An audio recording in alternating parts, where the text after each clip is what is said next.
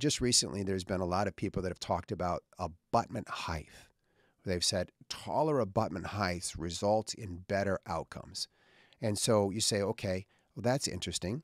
Let me go to the paper. And you read the paper, and the differences in the abutment height outcomes were plus or minus 200 microns.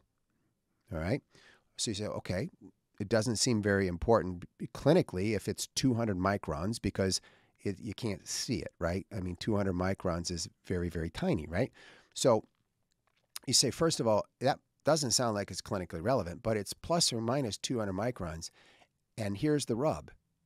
If you do a little more research, you'll find out that we don't have the ability to measure digitally accurately on radiographs below 400 microns. So what I'm saying here is that when we do an analysis with a radiograph and we're doing radiographic measurements, it's plus or minus 400 microns. 400 microns, guys. So if the report that comes out says we've found a clinically significant difference and it's 200 microns, but the ability to measure is 400 microns, which is bigger than 200, it means what they're measuring is noise. They're measuring noise in the experiment, and they're presenting that as a conclusion.